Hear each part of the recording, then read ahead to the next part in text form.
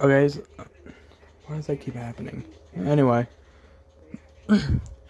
I don't know how many videos I've done with this problem, but I did do a video in Clarksville where it would have been a problem, but I haven't even edited that yet. I haven't put the clips together.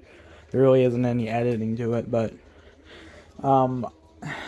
those videos and the one I did where I was driving, the audio was weird because it was only on one side, and it should be fixed now.